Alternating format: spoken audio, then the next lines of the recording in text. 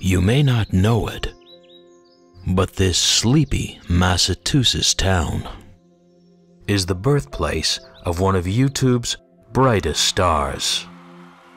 But there are no statues, no street signs bearing his name.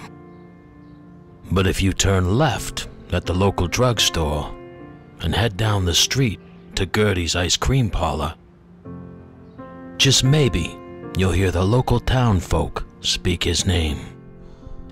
Robert Cornelius Dyke was born in 1987 to Edna and Theodore Dyke, and they knew early on that Robbie was special.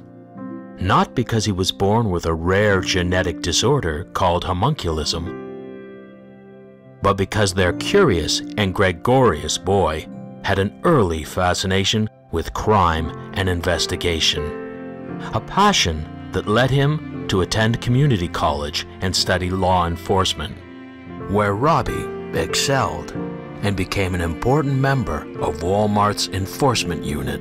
But when the store invested in security cameras, tragically, Robbie was let go, and this left him without his dream, without a purpose.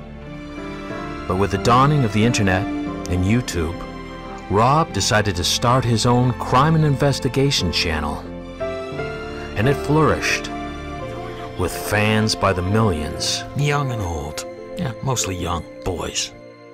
And since Rob has given so many young boys pleasure, it's time for us, the true crime community, to return the favor and help fulfill a dream. Robbie's dream. I thank you, and God bless you, all of you. Okay, Rob, take 47. I'm Rob Dyke. Email Netflix today and get them to get me, Rob Dyke, to host Unsolved Mysteries. Oh, yeah. Oh yeah, and I don't know if anybody saw that special announcement, but Rob Dyke ain't called Rob Dyke anymore. He's changed his name to Rob Gaviscade or Gaviscon or something. Kind of like the diarrhea medicine, the same thing.